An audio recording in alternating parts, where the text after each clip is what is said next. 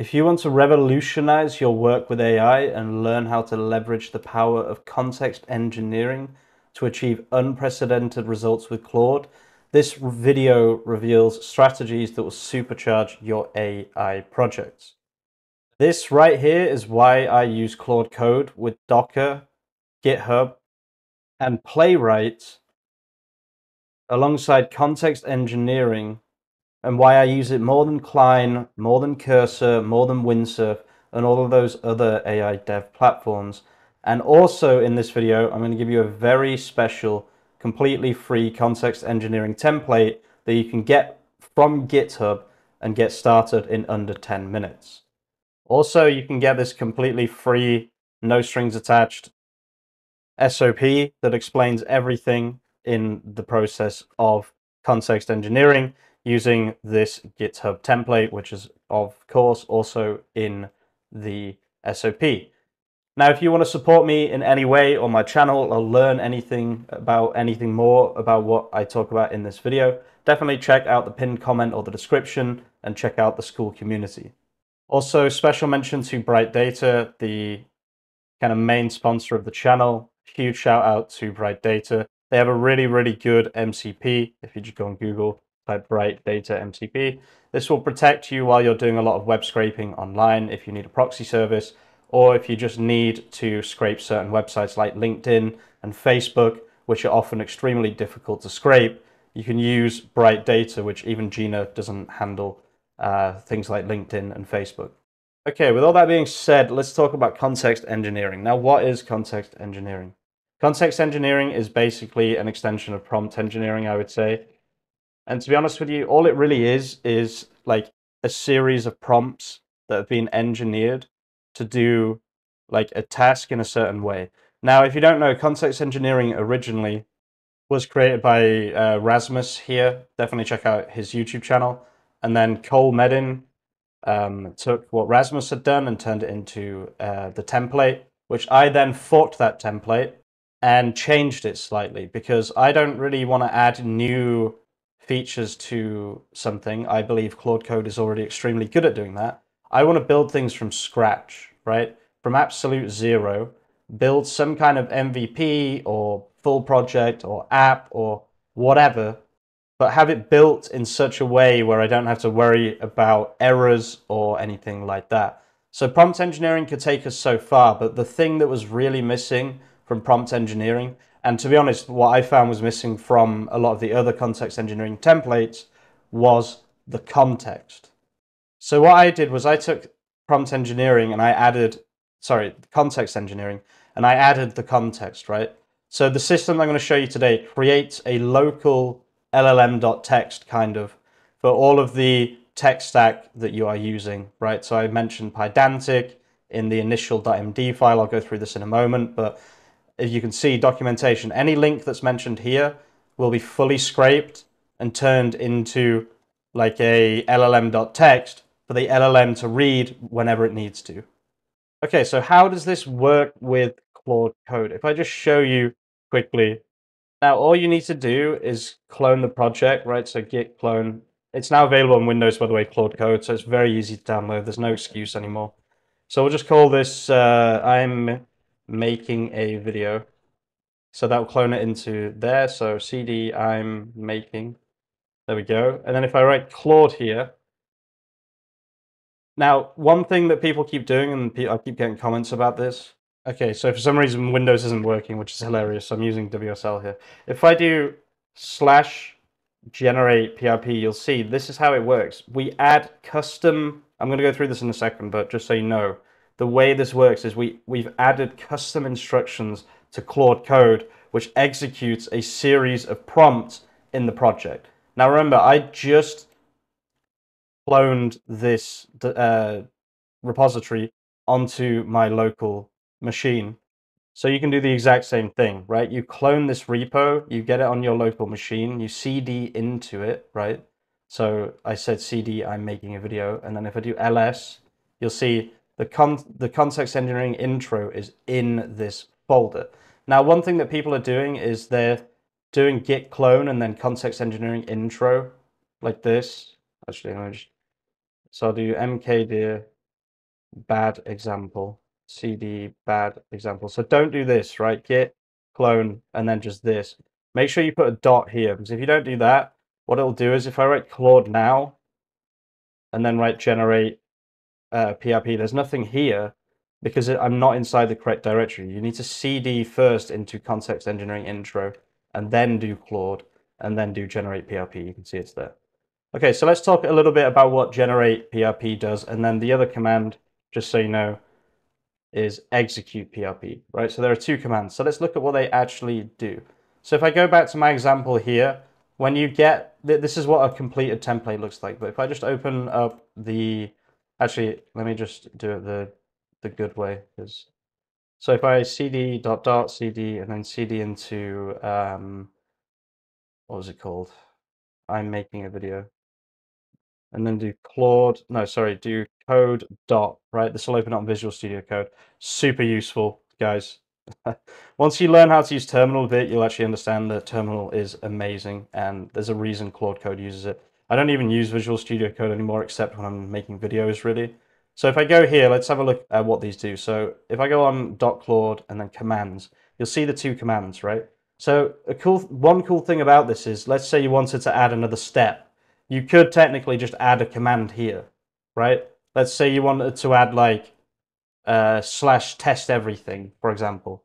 You could do the same thing and then you set the command here, right? And then it appears on Claude Code.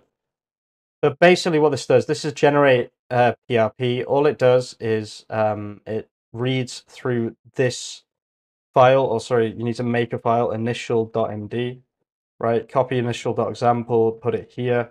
You need to edit your requirements and what you want, right? So let me just show you an example of what mine looked like. So let's go to Initial.md. Let's just put this here. So this is what mine looks like, right? So this is an example that you can use. You can pause the video. Basically, put any documentation links here. Just put the base documentation link. Just go on Google, type in like, AI pedantic docs, and then just click the first one and then just copy the link and put it here, right? And then that's the Initial.md. So whatever you want here, features, you can be as complicated or as uncomplicated as you want. This is quite a simple example here.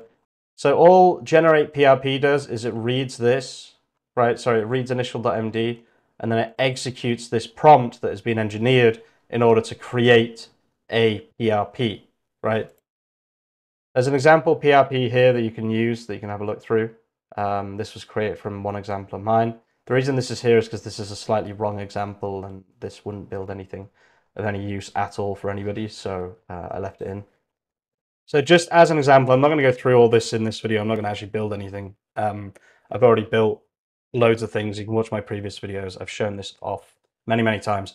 I will be making more videos about this when it's an improved method very, very soon, but for now, there's nothing new to show. I'm just making a complete guide to it. So what we can do is, I don't do generate PRP off the bat. I have a prompt that I like to run first. So I'll just go to the school community where I keep all my prompts. You can find these on various videos across the internet. It's not the most organized in terms of where to find things, but this is a much more organized place. Oh, it's in the document that's in the description, actually, so never mind.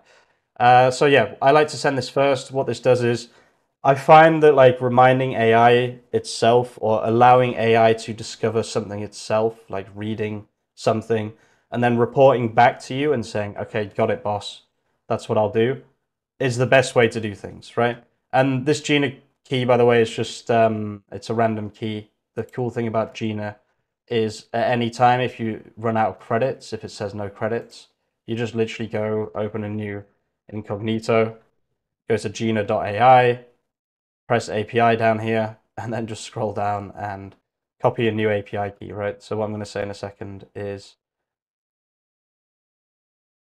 okay, so I'm going to say use this Jina API key, right? And then you can see this is basically just a summary of everything that it should do. And then we'll hit enter. I realize actually I missed a step here, which is in the document, which is adding the Playwright MCP. I completely forgot to do this. Okay, so let's just quit out. What we can do is we can add this, and then let's do this command here, which is Claude dangerously skip permissions. And then I'm going to whack a -c on the end to continue the previous conversation.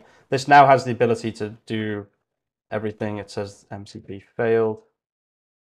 Okay, so as this video is not a complete run through, I'm not too bothered about this MCP not working, but you should add this MCP. This exact command was working yesterday from the document. I don't know how it's possible that suddenly it's, oh, I'm on WSL. Okay, I added it there. That's so annoying. I completely forgot. So I'm going to add this here, and then this is Mac/Linux. Okay, so let's just say continue, and then I'm just going to say please spin up multiple subagents to speed up research. This will now do the research phase. If you want to see the process, like this entire process, just like A to Z, right? Check out this video here, from zero to your first AI agent. I've decided to make an AI agent in this video, but I used context engineering to do it. This is me filling in the Initial.md and everything else. This video is more like a high-level guide to context engineering and my template. Okay, so let's talk about the power of context engineering. What this basically does is, instead of blindly trying to code certain things, right? So if you say use OpenRouter and use certain models, right? In the Initial.md, you'll see that I actually have specific models: GPT 4.1 mini, Gemini 2.5 Pro. But bonus points if you can guess why I'm deciding to use these two models. I won't say why these two models specifically, but bonus points if you can write a comment that explains why I would pick these two models specifically, what's special about them. And what it does is, instead of blindly guessing about GPT 4.1 mini, what it actually does is it does in-depth research on 4.1 mini, including the input, the output, etc., all that good stuff. Look at it's just amazing. There's so much information here.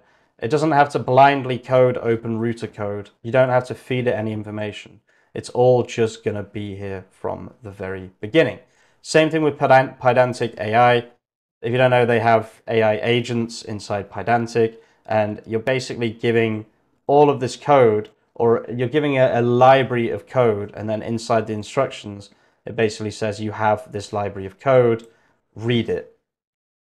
And like I said, the really cool thing is that you can customize this massively, right? So at the beginning, when I first got this, it didn't have anything to do with Docker in there. It had nothing to do with documentation as a source of truth. Had nothing to do with Jina scrapes. I added this. Oh, no, I don't think I added this. I added this, I think, maybe. Oh, okay, it did already have something about Docker. My bad, Cole. Never mind. And there's just a lot of information here that I added for my specific use cases. Like this, create the research directory, the library, right? Take my tech as sacred truth. If you've ever tried to code AI with AI before, you'll know that they're obsessed with GPT-4 and Claude Sonnet 3.5. If you ask any AI to code for you, they will code those two models, right? So I finally got it to the point where I could say, generate PRP, and the PRP would include actual model information and stuff like that I want my system to use specifically. Again, I showed this in the last video I did here on my OpenRouter stats. I could see that it was using 4.1 mini and 2.5 Pro. This is the first time that, without me doing like an hour and a half of just saying, like begging it to use specific models or whatever, it would finally use them. Like I would have to feed it the specific documentation or whatever. This is the first time that it just, GPT 4.1 mini, bang. Gemini 2.5 Pro, bang. All good there. And then another really cool thing about this is it doesn't just build like bullshit. Like it actually builds like DOM. This is HTML, CSS, and JavaScript, right? So, I know, with Node, I think, actually. So you can see it's got things here. This is just helpful to know because it's like it's building things natively with all of the important stuff in, right? And the really cool thing is, as well, is it removes errors, but also there are still going to be errors, right? Just because of the nature of coding. So what it does is it uses Playwright and Docker. Docker to see the server logs, I believe. I'm not a developer, but I think this is how it works. Docker shows server logs, and then Playwright can see these logs, right? This is obviously just saying that I'm not logged in, but it can see the actual browser errors. which means it can get to the point where you're building something similar to what you would build on Replit.